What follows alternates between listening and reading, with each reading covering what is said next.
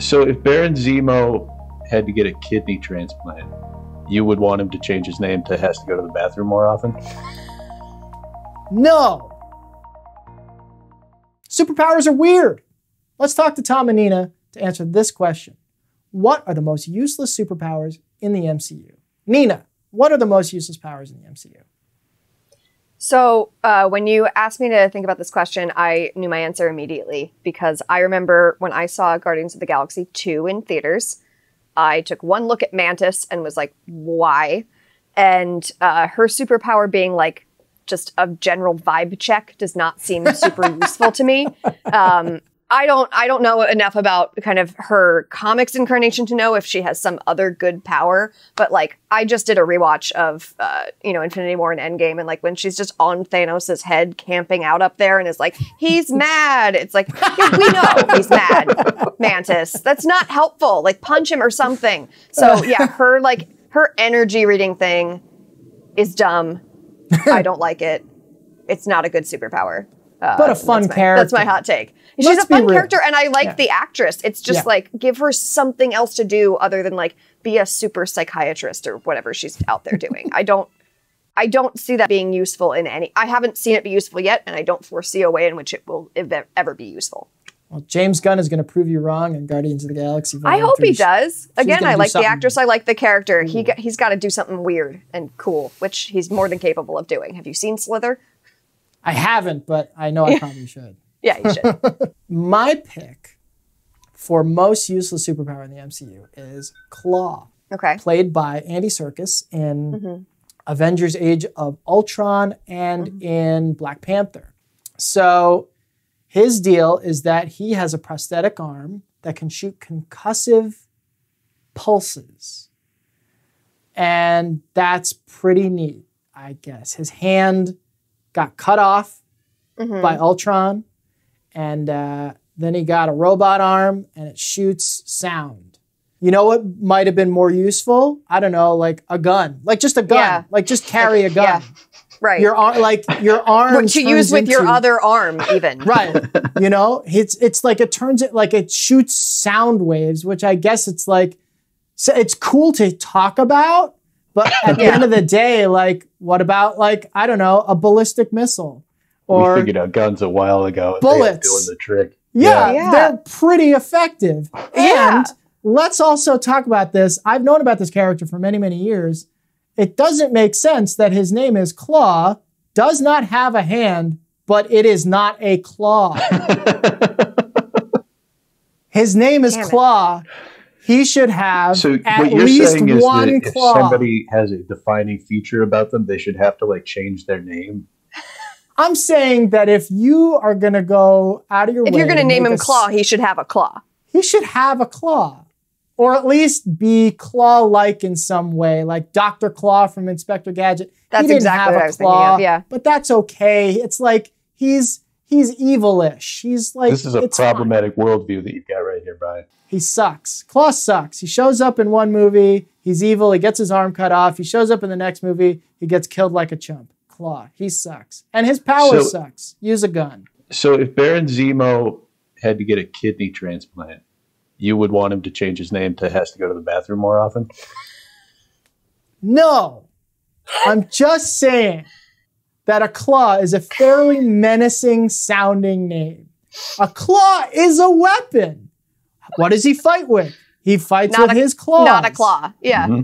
Wolverine fights with claws. Claws are a thing. You know? And he has nothing to do with Wolverine. Nothing to do with Wolverine. Nothing to do with claws. Define himself as a character without turning to narrative crutches, like naming yourself after the thing that's on your body. So you're pro-Claw is what you're saying. You like Ulysses Claw. Oh, I'm sorry, man. Can we go back? Could you reintroduce me instead of calling me Tom? Could you just call me Skin Tag? He's trying to hide on camera right now. Oh my God! You need to pull your life together. You need to change your worldview. Okay, so Skin Tag, you're trying to hide on camera. Please tell us, what are the most useless superpowers in the MCU? I'm canceling you. First of all, Nina, I hate to disagree with you, but Mantis is Zequel you can talk to, and I'm on board with that. That's basically all I've been looking for my entire adult life. I don't think that Mantis is useless. Just a sensitive girl with little ping pong balls on her head? Well, now that you put it that way, maybe you've awakened something in me, but I'd rather shift topic. Yeah, that's fine. I don't think that Mantis is useless. Who I do think is useless is everybody else in the MCU. Roast battle. Nobody's safe. Ready? Starting out with Captain America. You took human growth hormones from Germany and you threw a garbage can lid at some people? Are you trying to be a superhero? Or my stepdad Chet? Boom. Iron Man. I just rewatched your first couple of movies. Your power is that you pulled apart some electronics to make a bulletproof suit that you wouldn't let the government take away from you. Got bad news for you, man. You're not original and live above a methadone clinic. You're a dime a dozen. Boom. The Incredible Hulk. You got exposed to something that makes you get angry and weirdly muscular. It's not gamma radiation. It's called the Joe Rogan experience.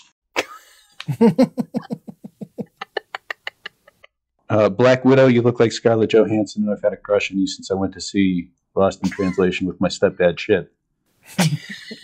What are you, my stepdad Chip? And finally, Hawkeye. Hawkeye, I appreciate that you found something that was important to you and you learned how to excel at it. I think that that's really important. Not to mention the fact that you did it while supporting a family of 3 children and a lovely wife. Good for you, man. 2 children. You remind me of my stepdad Chip. What? It's 2 children. Didn't they have a 3rd kid? I thought that was the whole thing. They were going to be outnumbered in Age of Ultron. I hate to pull rank on you, man, but I think that you were. I thought they had 2 kids. Oh, was there another kid on the way? There was the 3rd kid on the way, and I think that they had to name it after Aaron Taylor Johnson because they felt bad. Oh, okay. Okay. Well, sorry. Sorry, I screwed up. So let me tell you briefly about Porcupine Future-Telling Lady. Wait, is this a real thing? Yes. This is a real thing. This is from Agents of S.H.I.E.L.D. Oh, again. Porcupine Fortune-Telling Lady and Agents of S.H.I.E.L.D. Now it makes sense. Okay. So yeah, that checks Agents out. of S.H.I.E.L.D., in Agents of S.H.I.E.L.D., there's this great character played by Ruth Negga, and she's great. Oh, love Ruth Negga. Her name is Raina, and she is, I believe she's known as like the woman in the flower dress or something like that. And she's very manipulative and creepy, and she's after, that's right. she's doing bad guy things. And the whole thing, and that sets up the Inhumans arc where they're going to go through Terrigenesis, and she wants to go through Terrigenesis so she can get her inhuman powers and be super powerful and be super bad. And so she does, and she gets porcupine quills all over her, and she's really upset about it. As happens, yeah. Yeah, she's not into it at all. She's like, also fair. This stinks. That's what she says. Direct quote. This stinks. But eventually she learns she can also tell the future. So that happens. Inhumans. But there's no porcupine bite involved in this. No, it's Terrigenesis. So she's goes into potential. Terrigenesis, Terrigen mists, and she comes out looking like a porcupine. Yeah. How do we feel about the Inhumans? Like as a basis for somebody getting superpowers. I recognize that like on paper there's nothing that makes it more or less ridiculous than being a mutant, but for some reason I just never got on board with it. Yeah. I don't know. I think the Inhumans have potential. I think that there's fun to be had in the Inhumans. But at the end of the day, I've been kind of hot and cold with them. I think that there's a lot of interesting things that you could do with the Inhumans, but it's not my jam, as it were. Well, I mean, to bring it back to what you said at the beginning, or actually in a different episode, because time is a flat circle, like, you know, I'm sure nobody thought Guardians of the Galaxy would ever be popular, because it's a really weird... So I think with the right director and the right cast, almost anything in Marvel, with some exceptions, could work on screen. But you just, like, you need the next kind of James Gunn type to really, like, make it into something good.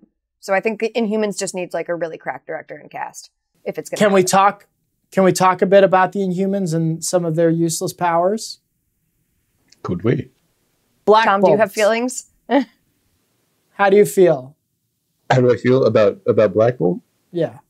Like in general, man, I gotta say, I don't know. It's one of those subjective things where it's the same thing with magic in comics. Like I have the same problem with magic.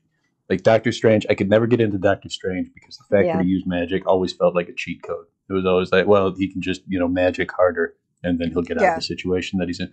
But at the same time, everybody in Marvel, everybody in comic books, they're all magic. It's just different. They just put different labels on. Iron Man is technology magic, and Spider-Man is sticky people magic. And everybody's a different kind of magic. But for some reason, it just doesn't click with me. And that's the thing with Inhumans. I mean, if there had been, I don't know, maybe it's just like I never got into them when I was a kid, but like Black Bolt, not any different than like an X-Man. Like there could be an X-Man who can't talk or he'll explode a thing. I like Black Bolt. I like looking at him, right? I think he's got a cool character design. But Black Bolt's power is that every sound he makes is like super duper strong, super duper loud, so loud that it will disintegrate matter in front of him. And so he doesn't talk. As a character, it's kind of hard to connect when not only can they not say anything, they can't really even do anything. Right. So he just kind of stands around a lot and like gestures at people vaguely in the comics. See, I don't know. I feel like that could be like cinematically, that could be really fascinating. Like it could be interesting if done well. Like Doug Jones made that movie Butte. Like, or really anytime. If you get a good actor behind it, then it kind of rocks to have somebody that can't talk and like it forces the audience to treat that character as a mirror. I think that could be fantastic. 100%. Instead, what they did was they had like a cranky guy in the when they made the Inhumans show. IMAX ABC, the TV show. But, it was just a guy who looked kind of vaguely perturbed to have to be doing the show most of the time. But that doesn't do anything. I agree with everything you're saying, but his very power is so powerful that he can't even use it. That's the thing. I think that kind of rocks, man. I think that's cool. I think it's the same thing that makes it interesting when Superman like holds back when he's fighting a bad guy, Yeah, but he still flies. That he could explode everybody. Yeah, he does. Yeah, I'm saying he still flies. He still lifts cars. He still will throw a punch. He'll still do a laser vision or a cold breath. Black Bolt just doesn't do anything. I want to like Black Bolt, but he's engineered to not do things that you want to watch a superhero do, which is use their superpowers. Okay, let's take this from a different angle then. For the last, 13 years, we've been looking at Marvel characters who all have the exact same traits, namely, they're overconfident and they talk too much. This could be a huge change in tone for the entire franchise to just have one character who shuts the hell up the whole time. I'm not against that. You want a quieter, more introspective approach to the... I think that could be the most progressive move that the MCU has ever made, is to introduce a white character who does not talk. Wow. That would be very different. Just sits on his throne, not talking for the whole movie. Just shuts up and All right. Thanks for joining us. Please hit like and subscribe so you don't miss a single episode.